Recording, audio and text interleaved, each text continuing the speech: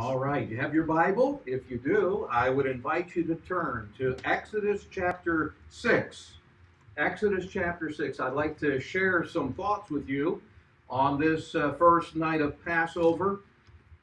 The message that I have titled Passover Hope. So Exodus chapter 6, I want to read just a few verses here. I'm going to begin in the 6th verse of Exodus chapter 6. It says, "Wherefore say unto the children of Israel, I am the Lord, and I will bring you out from under the burdens of the Egyptians, and I will rid you out of their bondage, and I will redeem you with a stretched out arm and with great judgments, and I will take you to me for a people, and I will be to you a God. And ye shall know that I am the Lord your God, which bringeth you out from under the burdens of the Egyptians." One more verse, verse 8.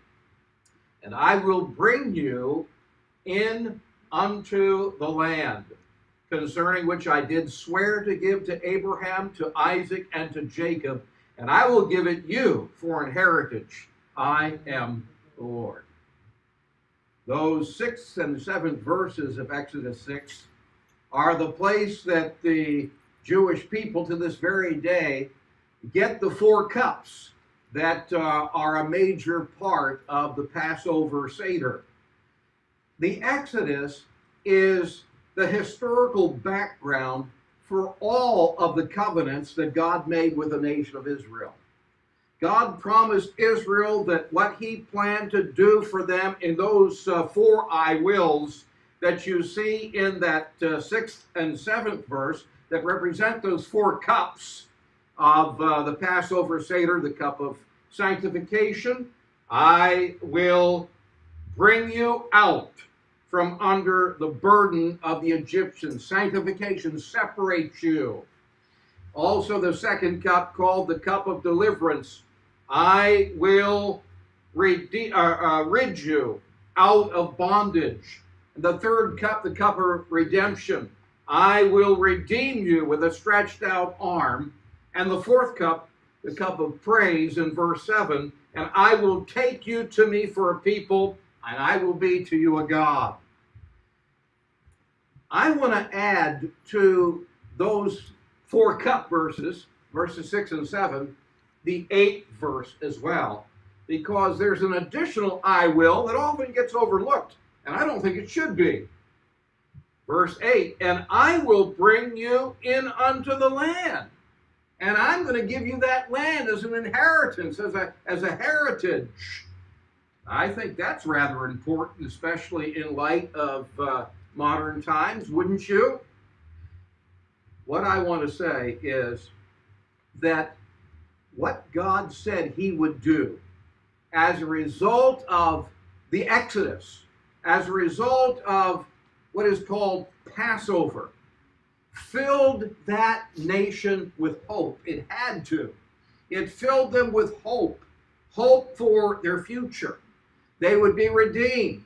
That is, that God would pay the price for their freedom, for their liberation. He would liberate them. He would give them land. He would give them a future that eventually would be a 1,000-year kingdom, which hasn't happened yet, but it's going to. And because God chose Israel to be a light to the nations, I want to say this, that Passover then not only brings hope to Israel, but it brings hope to all the nations of this earth. And I think the reason that the Exodus is the most mentioned event in the Bible is not only because it is a significant ancient historical event, but also because it points forward to a specific hope for Israel, for the world, not only in this present world, but in eternity. That's how important Passover is. And there are 3 particular areas of hope that I want to draw out of this tonight. Don't you feel that you need hope? We always need hope. But in times like this, We feel like we need an extra measure of hope. Well, I want to give you three particular areas of hope that emerge for not only Israel, but for us from what the Passover accomplished. Before we do so, let's pray. Our Heavenly Father, we look to you. We thank you for your wonderful, wonderful exodus and the deliverance and the liberation and the everything that feeds into that. And Lord, make the hope of this ancient Passover event to fill our hearts with hope now for a future with anticipation, expectation that glorifies you. It's amazing. You have an amazing redemption plan. And to think that any human being can be a part of it is just outstanding. And it's overwhelming. Tonight, minister to our hearts through your word for the glory of Jesus, in whose name we ask it, the Messiah. Amen. I want to turn your attention back to verse 6 again in Exodus 6. And I want to talk, first of all, about the promise that he says, I will bring you out from under the burdens of the Egyptians. I will rid you of their bondage, and I will redeem you with a stretched out arm. To me, all of that could be summarized in one word, and that word is deliverance. And the word deliverance is the first hope that emerges from the thoughts of the Passover. They were being liberated, they were being delivered, and thus liberated from actual, literal, physical slavery. But did you know, have you thought, has it occurred to you, as Jesus said in John chapter 8, that whosoever committeth sin is a slave of sin? And he then goes on to say, but I'm giving you the truth. And if you know the truth will set you free. And so one of the first hopes that emerges from the celebration of Passover for not only the Jew, but for the whole world, is this hope of deliverance. That is, the liberation, the freedom from the slavery of sin. A greater slavery for sure. In fact, any person who comes to God through his redemption plan, which involves the reception of the sacrifice that Yeshua, Jesus the Messiah, has accomplished on your behalf, if you come through him, you are delivered. You are rescued from the penalty that is attached to your life as a sinner.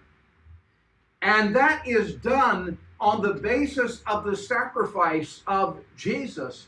The Bible says that he is the Messiah that is sacrificed, the Passover sacrifice for us. John, the baptizer, sees Jesus coming and says, behold, the Lamb of God, which taketh away the sin of the world. And we are also said and told in the scripture that the wages or the payment for sin is death. The wages or the payment for sin is death. And that is spiritual death. That is being cut off and separated forever from God. And that is the second death. That is a death in a burning lake of fire that sometimes is referred to as hell. We are delivered from that. We can be delivered. We can be rescued from that penalty of death. We can be rescued from a guilty conscience. We can be rescued from the penalty, which also would involve that ever-present fear of judgment one day. The Bible says that the perfect love relationship that we can have with God will deliver us from that fear that torments, that fear of future judgment. And so there's deliverance. There's a rescue from the penalty of sin, but there's also deliverance from sin's power. Christ, our Passover lamb, is sacrificed for us. And so he says on that basis, purge out the old leaven. In other words, cleanse your life based upon the sacrifice of the Passover lamb that has already been sacrificed for us. And the idea is that there is cleansing and there is victory over sin in any human being's life who comes through Jesus the Messiah. We are told that when we come to him, he gives to us all things that pertain to life and godliness. We are told that when we come through Jesus, that we are given the right to be a partaker of the nature of God himself, so that we can escape the corruption of the sin in this world. We are told in the scripture that when we come through the sacrifice of Jesus the Messiah, that his very Spirit comes to live in us. And the Holy Spirit, simultaneous to coming to live in us permanently, joins us to the Lord Jesus. And as a result, if you depend upon him, then he will, in your moment of need, he will infuse into your life the power of the victorious life of Christ. And it will then counteract the power of sin in your life. So the first hope is deliverance. Deliverance from both sin's penalty, being rescued from the penalty of sin, and being delivered from the power of sin. What good is it to be forgiven sin and then not be able to avoid it, not be able to have victory over it? We have deliverance from the slavery of sin. Whosoever committeth sin, Jesus said, is a servant. But I give you the truth, and the truth will make you know the truth of the deliverance. The second hope that comes from this passage, look at verse 7 of Exodus 6. And I will take you for a people, and I will be to you a God. Now, that happened at Mount Sinai. That's where it all began. But Mount Sinai, where God gave the law to Moses for the people of Israel, was not just a governmental contract or covenant. It was not just a treaty that he was making with them that then would function as Israel's constitution, if I could put it that way. But in the Jewish mind, what was happening at Mount Sinai was that God was performing a wedding. God was performing a ceremony. See that phraseology in verse 7? I will take you to me. That phrase, take you to me, is a Jewish way of saying, marrying me. I will marry you. In Jeremiah chapter 2 and verse 2, the prophet talks about Israel who has strayed from him and said, remember when you and I were engaged? Remember the fresh young love of a spousal? Remember how I courted you, as it were, in the desert, in the wilderness? Remember how he parted the Red Sea? Remember how he provided water from the rock for his people, and how he gave them manna, bread from heaven? The prophet reminds them of the day of their courtship there in the wilderness. Isaiah 54 and verse 5, Israel is said to be the wife of the Lord. The Lord says, I am thy husband to Israel. Couldn't be any clearer than Hosea. When you get to the book of Hosea, Hosea chapter 2, I think in verses 19 and 20 in particular, he says, I will betroth thee. He's talking about bringing her back, her restoration, Israel as a nation to him. I will betroth thee, and you will be my wife. And so what happens on Mount Sinai, I believe, is pictured a Jewish wedding taking place. God's performing a ceremony. Well, in any Jewish wedding, you have the huppah, right? And it's just a canopy with 4 poles. Well, what was the huppah on Mount Sinai? Could it have been that smoke that covered the top of the mountain as God was meeting there with Moses, the representative? And of course, every Jewish wedding, before the wedding, the couple has to go to the mikvah. They have to go through the ritual cleansing. If you read the story at Mount Sinai in Exodus 19, Moses was told by God, go down to the people and tell them to sanctify themselves and wash their clothes, cleanse themselves, go through the mikveh, if you will, a ritual purification. And then, of course, in Jewish weddings, there's not vows exchanged like there is in our typical weddings. Instead, they have a written document called a ketubah. It's a wedding contract. And it's written down, and there's a significant signing ceremony that goes along with a Jewish wedding. Well, what's the ketubah? When God wedded Israel to himself, he gave 2 documents called the 10 Commandments. And they were written by the finger of God. And those were the wedding vows that God wrote down that we call the law. And it was God's way of saying to Israel, I love you. And you know what? 3 times in Exodus 19 and 20, 3 times you'll find in those 2 chapters, they said, we do, we do, we do. They agreed to this love relationship that the Lord was bringing them into. And what they meant by that is, we do, we will obey, we will agree, we vow what you have written down in this contract. And then, of course, they didn't have a ring. We have rings for marriage. You read in Exodus chapter 30 that the sign of the covenant that God gave between himself and Israel to wed them was the Sabbath. So Shabbat became the sign, the wedding ring, if you will, that Israel belonged to the Lord. That's, I think, Exodus 31. So you say, okay, what does that have to do with us? What I see in that 7th verse of Exodus 6, in that fourth cup, that I will take you to myself, it's God's marriage. It's him performing a ceremony with his people. I'm going to bring you, I'm going to wed you to myself. You're going to be my wife. I'm going to be your husband.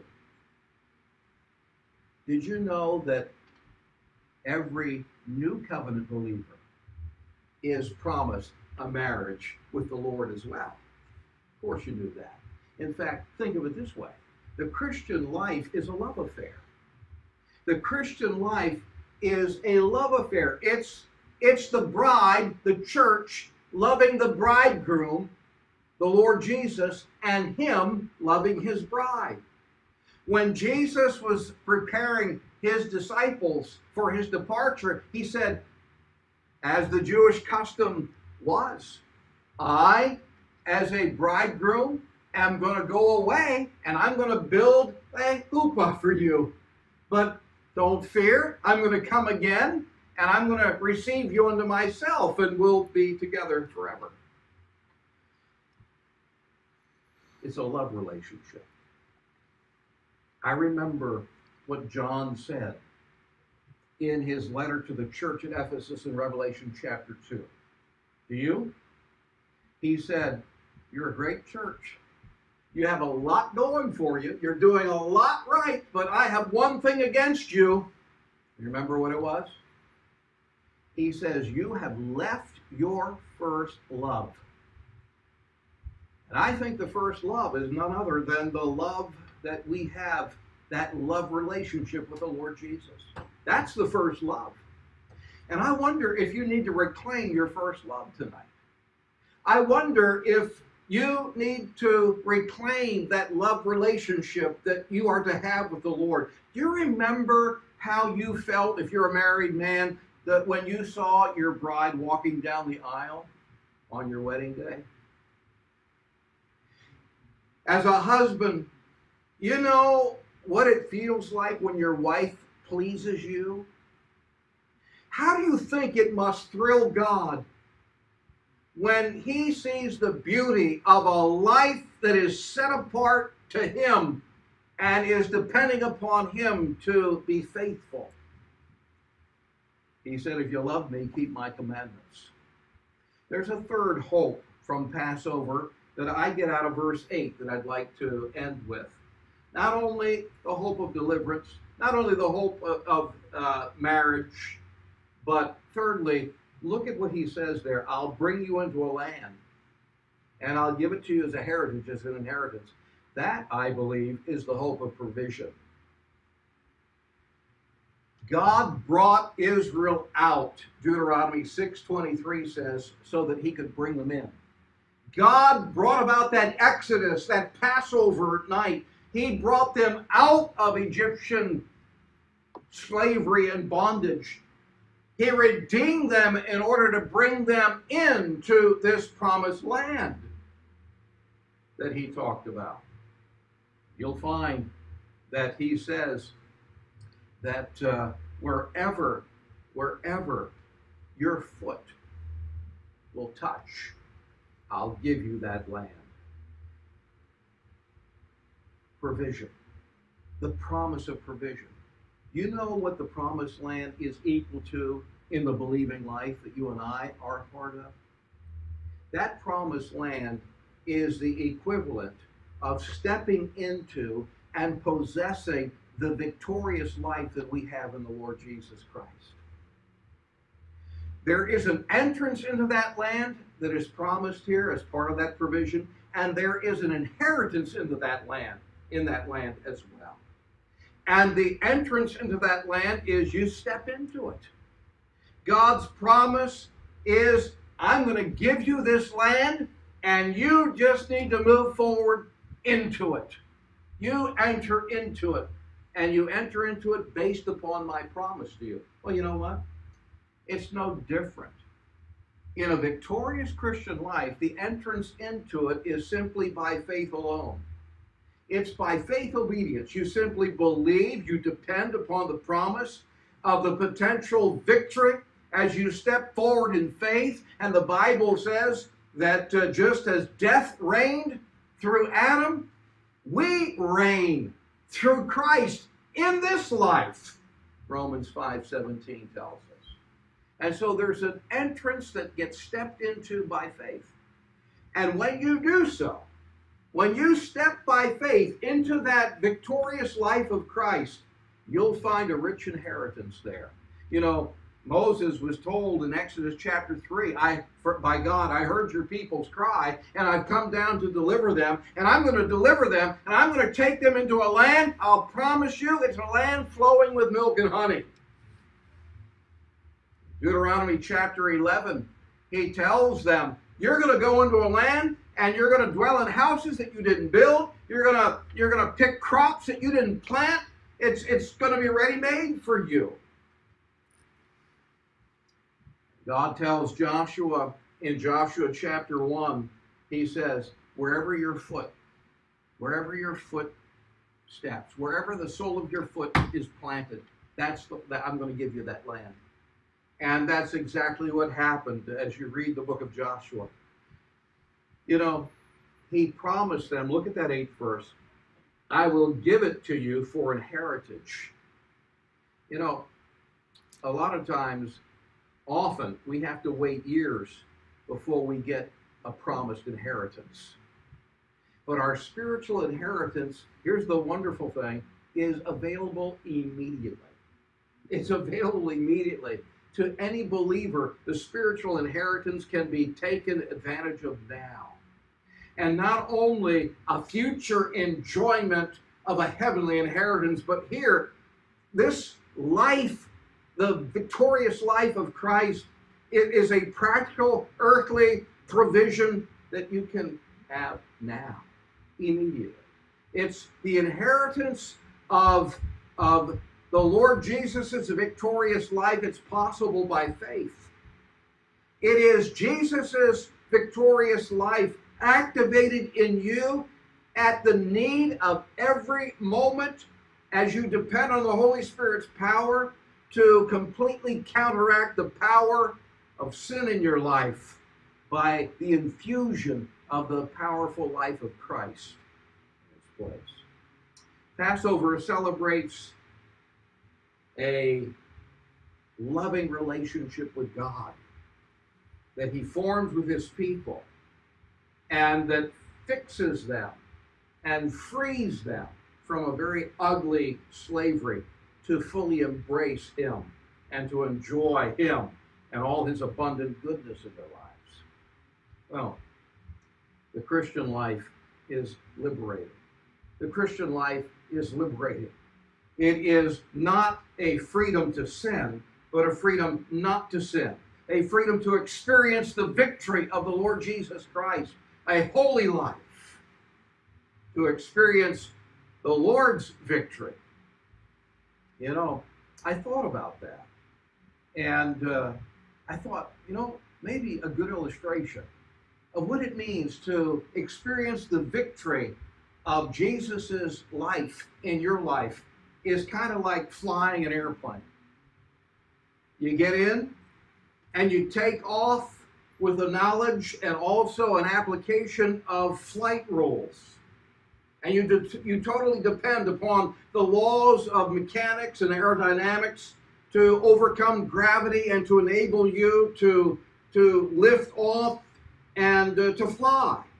And even while you're flying that plane, if you feel like maybe you're losing altitude, or sometimes I've heard people getting into storms and can't see, and it feels like they're flying upside down, you have to trust your instruments. You have to trust what your instruments on the panel are showing you, and if you do so, you'll safely arrive. It's not how you might feel while you're flying. Well, let me tell you this. You may not be in a plane, but you're in Christ. You're in Christ, and Christ is in you. His Spirit is in you, and you begin your day with a knowledge of the law of the Spirit, and totally dependent upon the Holy Spirit to counteract sin's power in your life.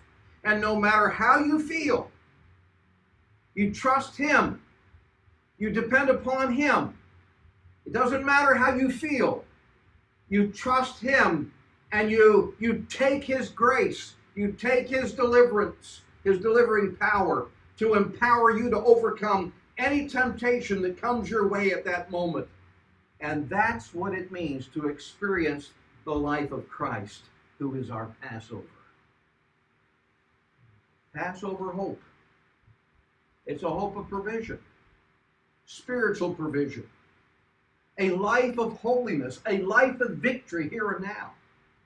It's a marriage. Passover hope is a marriage. It is the wedding of your human spirit to the Spirit of Christ himself that makes you the bride of Christ. It is also the hope of deliverance, not only from sin's penalty, but also from sin's power. Let's pray. Heavenly Father, I do ask that you might use these thoughts, these hopeful thoughts that emerge from the story of Passover, these I wills that God promises Israel that has application and impact upon all of us. Use these hopes of deliverance, of marriage, and of provision mightily in our hearts. I pray that as a result, we would just praise you. We would take that cup of praise and lift it in thanks and in glory and glorify you. I pray in Jesus' name. Amen.